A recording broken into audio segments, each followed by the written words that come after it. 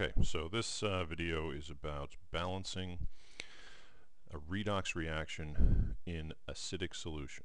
Now the problem always starts with a skeleton reaction which has the main chemical species involved in the reaction. Okay, it's not balanced, and the first thing that you need to do is you need to break this into half reactions.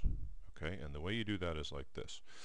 You look at one of the chemicals, you say, okay, this has chromium in it, and you have chromium over here, so if you pull those both out, there's a pretty good chance that this is going to be the beginning of one of the half reactions. This has nitrogen in it, this has nitrogen over here, so we've pulled those out, and that's going to be our other half reaction. Notice that I'm not paying attention to the oxygens, I'm not paying attention to the hydrogens. I'm really focusing on all of the non-hydrogen, non-oxygen elements, because that's really where the action is. The other things we will worry about later. The oxygen and the hydrogen we will worry about later. Now, the first step after you've done this is to balance those non-hydrogen, non-oxygen atoms. So we have 2 chromium over here, so we need to make this 2 chromium right there.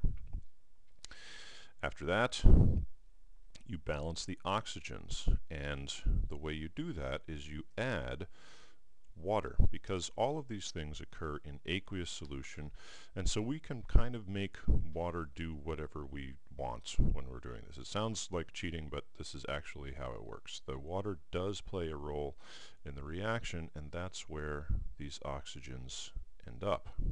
Okay, so we need 7 water molecules in order to balance out those 7 oxygens right there.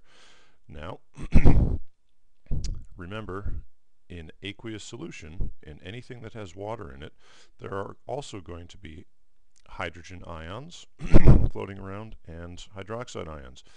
Now in this case we need to balance out the hydrogens with H plus ions, because this is acidic solution, so that's really what we have a lot of floating around in acidic solution. So we need to have 14 hydrogen ions, and so there we go, done. Alright, now after we have gotten to this point, what you need to do is balance the charges in each of these reactions, on each side of the reaction I should say.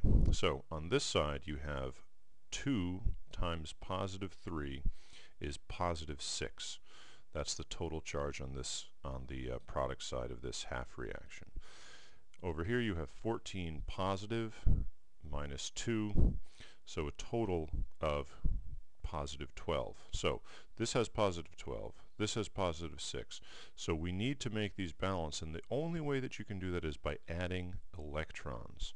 So if we add 6 electrons to that side of the equation, then we have negative 6, negative 2, positive 14, so we end up with positive 6 total on this side and positive 6 total on the other side. Okay, so this half reaction is done. Next, you do exactly the same thing for the other half reaction. The nitrogens are already balanced, so we don't need to worry about that. We need to do the oxygens next by adding in 1 water molecule to balance the oxygens. Then we balance the hydrogens, and we need to add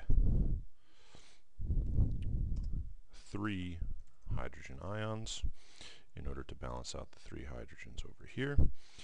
Next we balance the charges. We have positive 3 and negative 1 for a total of positive 2 over here.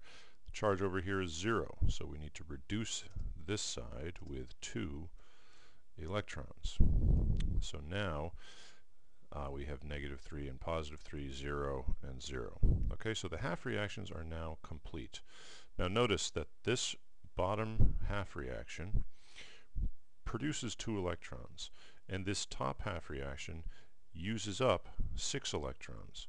So whatever the number of electrons that are produced down here has to match the amount used up. So this reaction, in other words, needs to produce more electrons. So the way we do that is multiplying everything by 3, because we ultimately need 6 electrons to be produced by that. So change the coefficients. Multiply by 3 times 3 times 3.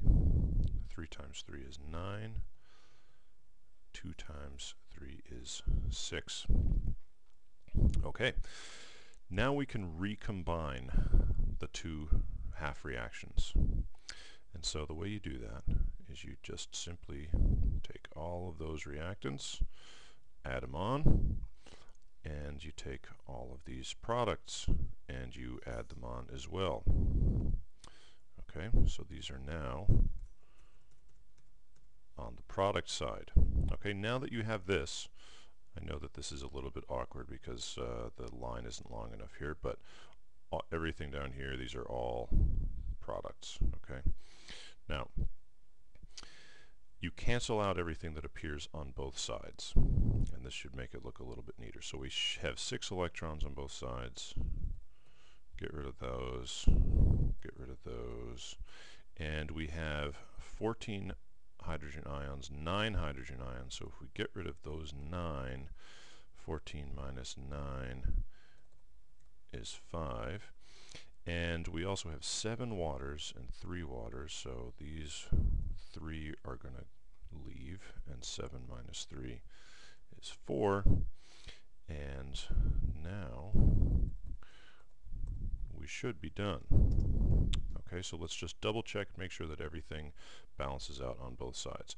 Let's check the hydrogens to begin with. 5 hydrogens, 3 hydrogens, a total of 8 hydrogens. 4 times 2 is 8. 2 chromiums, 2 chromiums, good. Oxygen, 7 oxygen plus 6 oxygen is 13 oxygen. And we have over here 3 times 3 is 9, plus 4 oxygen is 13 oxygens. And we have 3 nitrogens and 3 nitrogens. And so we are done.